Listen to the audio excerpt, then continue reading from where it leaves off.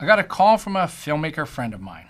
He wanted a pretty complex shot of a sculpted object and then a zoom. And the zoom had to go right into the eye of this sculpted object. So normally this object is, if in the real world, it's a couple of inches high, but to help photograph it, it's made into an 18-inch sculpture, rotate, and then the camera is supposed to zoom into the eye, all the way into the eye.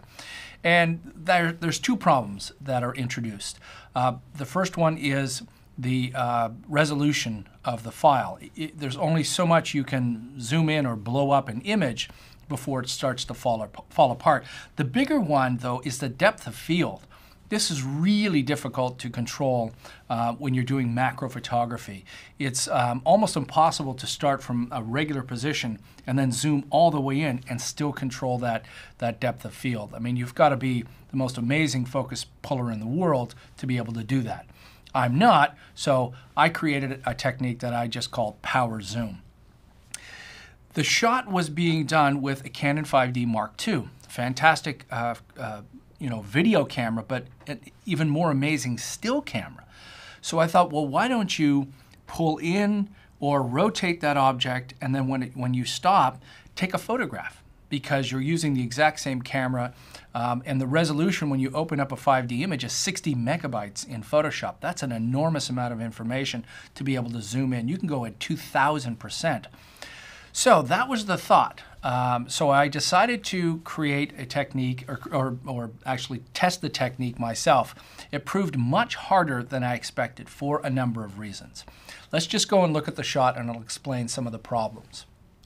So here we have the still image. This is a Photoshop file that I have loaded, and the actual movie file.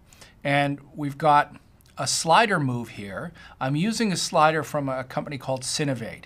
And this slider allowed me to get really, really close up to a point, and then I brought in the still image, and we zoom into the still image with all this clarity all the way down to the letters on the page.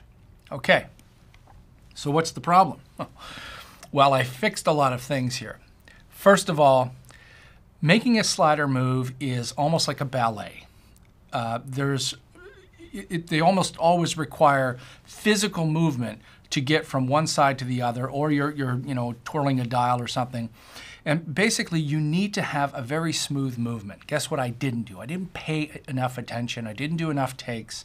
The end of my movement went from an accelerated speed to a kind of slow to a stop, where I wanted to have an even speed to the end.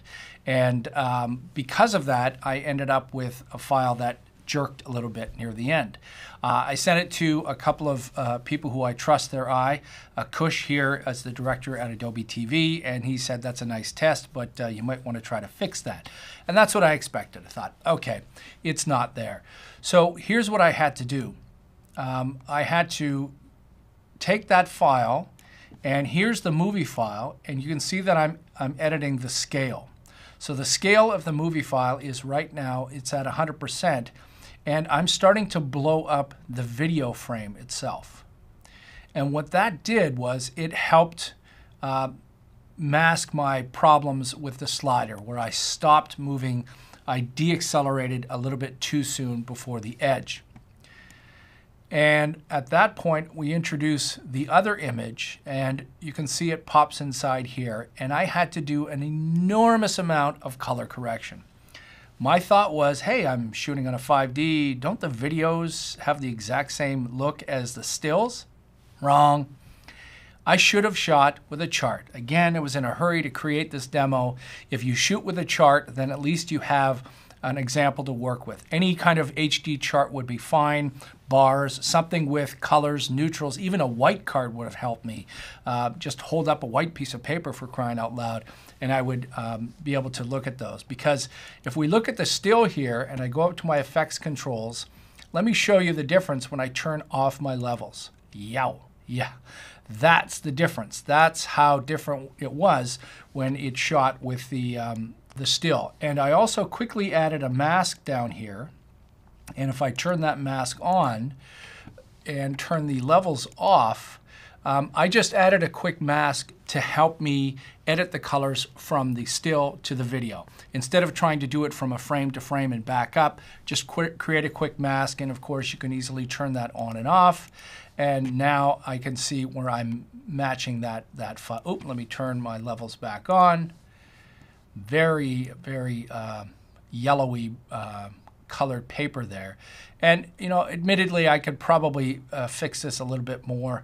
But the bottom line is not the fact that you know, this was completely perfect or wrong or right. It's a technique that I wanted to throw out there to get this amazing clarity of these high-resolution stills. It's just not as easy to blend that motion from you know, a complex motion like this into the page itself. So the page itself, if we look at that, is also being scaled. So it comes in at 52%, and then we zoom all the way up to 188%. And if I want, I'm just going to grab these sliders and drag all the way in. Remember, this is a high resolution still from the Canon 5D 60 megabyte file, so I've got the option of going all the way in and doing that. I also took my keyframes down in here, used Keyframe Assistant, and did an easy ease and in-out, so you can see that, you know, I'm trying as hard as I can to make these work. I did a tiny bit of opacity change, so if I zoom in inside here, instead of just jumping to that, I added a 1 keyframe opacity change in here, which is, you know, negligible. Maybe I could take that down to a 2nd frame in there and bring it in. The problem with doing too much of a difference. So if I try to change the opacity between that still image and the video for too long, the problem was you could see the words on the page from the video, you could see the words on the page from the still. They're never going to match perfectly. So you saw a little bit of an effect where it was, you could see both at the same time, basically. If you like that effect, it works perfect. Just do a long dissolve between the two. But I didn't. I just wanted that to snap in. So that's what it looked like. That's what it was to work with. Learn from this technique and from my mistakes. So just do a quick RAM preview inside here, and we'll have a look at this.